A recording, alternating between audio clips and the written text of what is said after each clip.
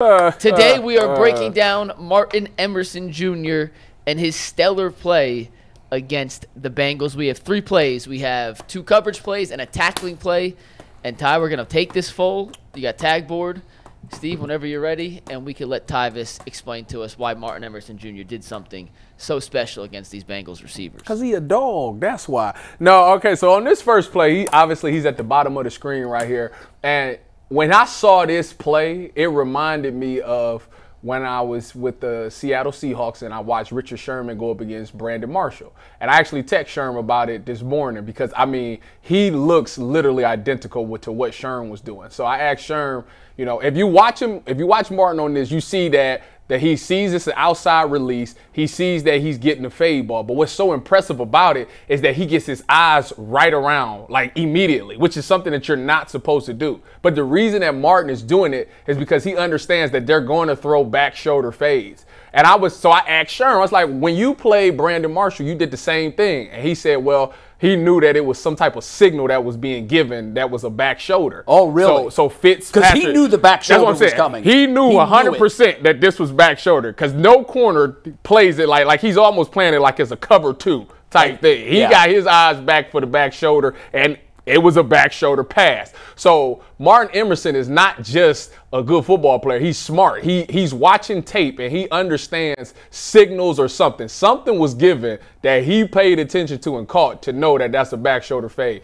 He was on top of the route, which is perfect. When you get an outside release, you want to immediately stay on top of the route, squeeze them to the sideline. The reason you squeeze them to the sideline is because now there's no route that he can run. If he runs a comeback, he's going to run out of bounds. It can only be a fade. So a lot of the routes is eliminated right off the bat from him just being on top of that route. He's using the sideline as a second defender, right? So he's able to get his eyes back and play it because Joe Burrow has nowhere else to go with the ball but a back shoulder. He plays it well, and he almost comes up with the interception. So that's reacted to it like he was the receiver. Right. This is next level stuff. Like Martin Emerson is really making that jump. I love that. All right, so that was whenever you're comparing him to your guy. Yeah, that's pretty high praise. Yeah, he knows something. Now, I wonder what Sherm said about that. He ain't me yet. I didn't show him the clip. So when I texted him this morning about it, I said I'm breaking down this Martin Emerson clip, and I said, Sherm, he looks exactly how you looked against Brandon Marshall. So what was it that you seen, or why did you play Brandon Marshall that way? He was like, oh, they was giving these signals that I picked up on watching film and during the course of a game, and I seen what it was. He was like he like hit his leg or tap his foot or something like that. And I knew that was back shoulder. So when I seen it, I played it like that. So wow. I said that looked like exactly what it is. And this very next play that McNuggets is about to show, he does it. He almost do pretty much the same thing again, but he stayed on top of the route this time, and it's on T. Higgins. Boom, he on top, stabs, gets his head, he flips his head around, and he's ready to play it. He knows. That's crazy. Because a lot of he eliminated a lot of routes when he gets them stab him off. See, what people got to realize about these fade routes, if you ever go to like a practice and watch him practice, it's this red line that goes up the side, it's like 5 yards away from the sideline. It goes all the way down the field. What's it for? It's for the fade route. So when receivers run their fade routes, the quarterback is taught to throw it on the red line. Oh, okay. So what it does is if you throw it on the red line, that receiver runs up that red line and he keeps space so he can throw it on the outside shoulder so the corner gives him room to catch it and still be in bounds. So what a corner wants to do is you want to knock him off of that red line so it eliminates that sideline throw. He can't throw it because there's no space. So Martin Emerson, boom, stabs. You see double stab, and now they running up the sideline, and he has nowhere to throw the ball. He gets his head around, and he plays the ball. So he just Martin Emerson is he's really been working on his press technique. And coming out of college, I told y'all the one thing that excited me is that he led the SEC and PBUs pass breakups. That was important because it told me that he knows how to play the football. Instinctively knows where it's going to be, too. Like, it's because that ball go up in the air and people get nervous. They slow their feet down. It's a lot of stuff that go into DBs that people don't know about. Like when you turn your head and you look for the ball, instinctually you slow down.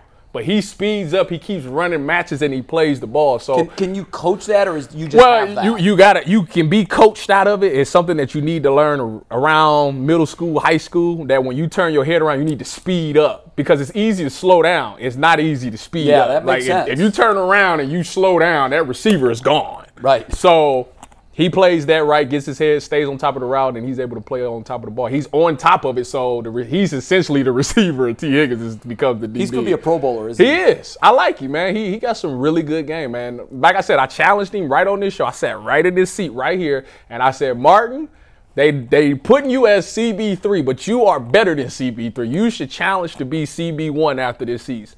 And after one game, he definitely looked better at like number 2 right now. I get it. He looked like number 2. Grades on the show yesterday, and it was terrible. I didn't get it. It was terrible. So based off those PFF grades in this third play, Tyvis, I picked for a specific reason. His coverage grade was extremely high. His tackling grade, not nearly as high. So the next play we're going to show is a tackling situation with Emerson. It was 3rd and 10. Mm-hmm. The Browns get the stop. It's a gang tackle. Emerson's the first to the ball, Tyvis. So when we're going to play the play, tell us, even though Emerson didn't make the tackle, in your opinion, did he did what he needed? Did he cover what he was expected to do in this situation? Because according to PFF, and we proved yesterday, not always matching up to the eye test. Yeah. He got dinged for this play in PFF, but maybe you see it as a positive. You can take the play, Steve. So when I watch the play, it is his play to make because it looks like they're in cover 2. I can tell they're in cover 2 because you can see the corners hinging off. Hinging means that they're getting towards the sideline. So why this play is significant to me is that, okay, as a corner, let me give y'all what the responsibility as a cover 2 corner is. As a cover 2 corner, you want to push your receiver inside. You want to send him inside, and you hinge and you get width. You want to get towards the sideline because you want to play that 7 cut. Usually in these concepts, you get high lows. So maybe number 2 runs the 7 cut while number 1 sits down in front of you. They want you to take that 1 in front of you so they can hit the 7 cut behind you. As a corner, you have to play everything deep to short. So in this particular route right here, as you notice, the tight end at the bottom, he chips the D in and then he runs that little flat route. What makes Martin Emerson successful on this play, even though he didn't make the tackle, is that he shot the outside leg, keeping contained on the ball, sending it back inside. Now, if he shoots inside and misses, he got that whole sideline to get extra yards. But if you're going to shoot and be aggressive, you want to shoot outside. Forced him inside. And force him inside where he knew he had help. Technically, you want him to get them. Obviously, you want him to make the tackle,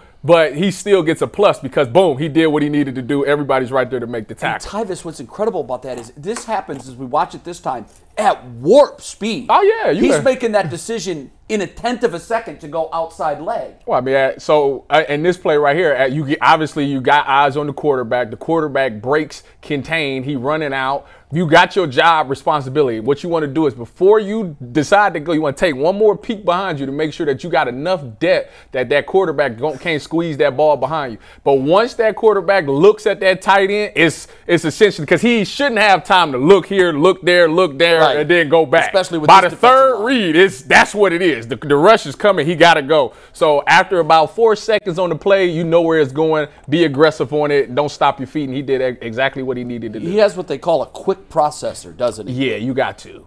You have to be very. All of that stuff be happening within just a flash. The splits, and that's why they rep it. When people talk about read your keys, man, you do more with just reading people's body and what they're supposed to do.